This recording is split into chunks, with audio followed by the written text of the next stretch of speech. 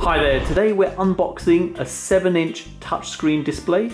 So this particular display is by a company called GeeekPi.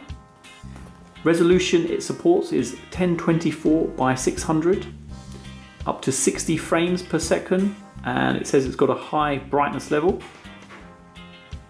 So let's have a look at the actual packaging it comes with. Very simple, nothing too fancy about it. Looks like it's just got a sticker on the top with details about the screen. Let's open it up and see what we get in the packaging. It's 2 cables.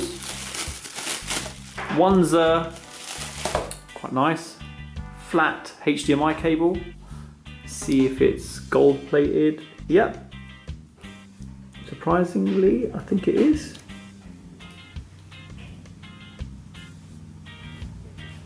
So that's quite good. Got a USB to micro USB. That's not flat, but quality seems fine. Do like the quality of this one, seems very good actually. Okay, and we've got some details about the actual screen itself and what you get in the packaging. Got some foam protecting the screen and the actual screen itself. See if there's anything else in there. Nothing else. Okay, so let's have a look at the actual screen. So obviously you've got some holes there for mounting it if you wanted to. You've got protective film on there. I won't take this off just yet. Some details saying it's plug and play as well. Camera is an option on there. You've got 2 USB, 2 micro USB and a HDMI, and you've got some details behind it here. So this is just a general USB and that's for power, and then HDMI there. So yeah, build quality feels quite solid, quite rigid. Let's carefully peel this off.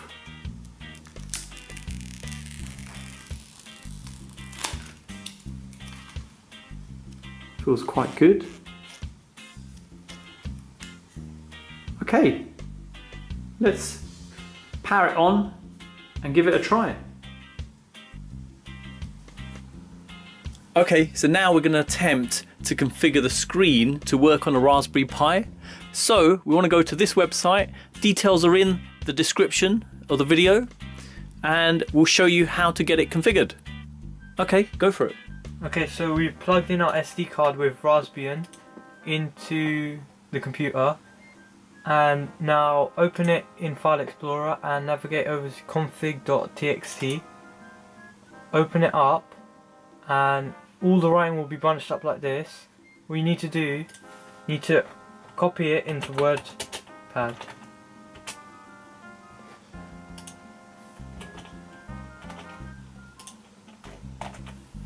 And it spreads itself out.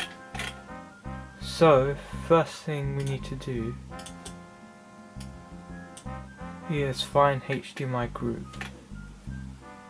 So uncomment that, change that to 2, and then HDMI mode, uncomment that and change it to 87. Then underneath HDMI mode, copy this.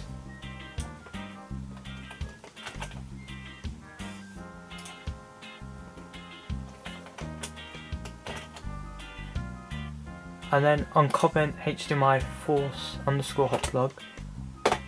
And then select all of that, copy it, and paste it into here. Save it. And you're ready to go. Okay, so next we'll unplug our micro SD card and then we'll plug it back into our Raspberry Pi. Okay, so we've got our micro SD card placed into our Raspberry Pi. We've also plugged in a wireless keyboard and we've got a cable going directly into the screen. So this gives the functionality of the touch screen. And then obviously we've got power going to the screen and the HDMI.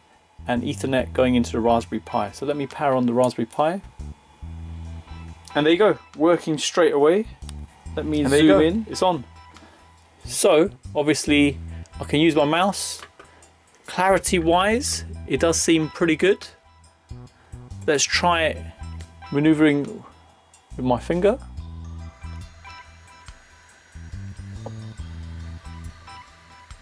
Responsiveness seems good. Let me start up also. Another page. Does feel a bit clunky. Obviously you want a good usage for it. Let me go to YouTube.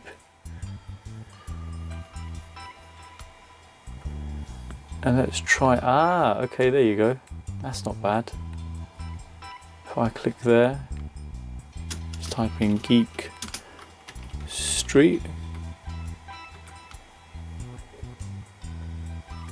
Go to the channel.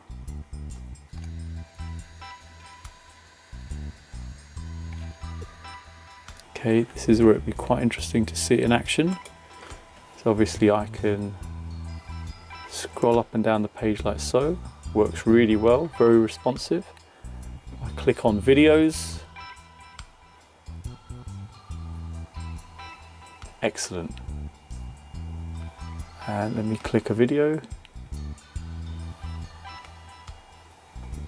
Just give it a moment. Guess the Raspberry Pi isn't the most optimum way of running these sort of things, but still works. There you go. Guess I could scroll down to the comments as well. Works really well. Okay, so I'm at my computer here. The screen's just in position. I've put in the HDMI, the power, and the actual touchscreen functionality, and it's plugged in. I've just got to plug in now the HDMI, which I'm doing in the background, and I'm going to plug in touchscreen functionality as well.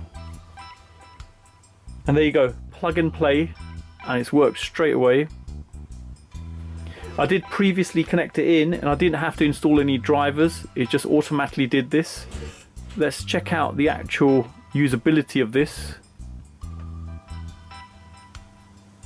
Works quite well, sensitivity wise it's good. Show you scrolling it. Performance is very good. Let's click a video. There you go. Let's pause it. Let me try going to, say, MS Paint on there, for example.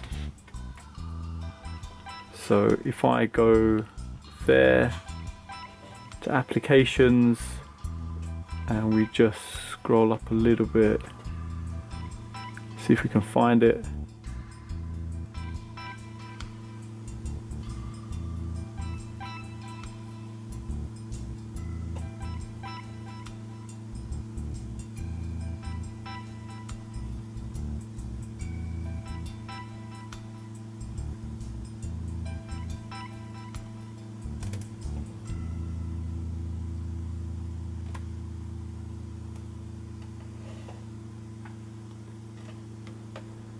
Okay, Paint 3D.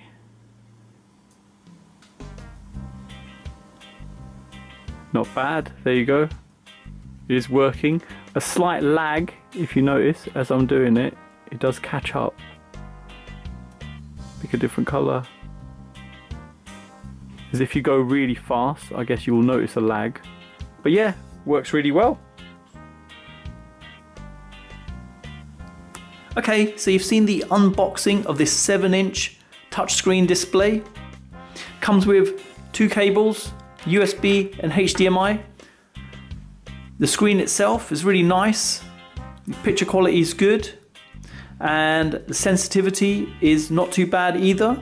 Configuration wise, on your Raspberry Pi, as you've seen, just need to change the config.txt file. And on a Windows 10 PC, nothing to do, it's just plug and play, just works straight out of the box. So there you go. Hope it's helped anyone thinking of purchasing this particular screen. Thanks for viewing, and don't forget to like and subscribe.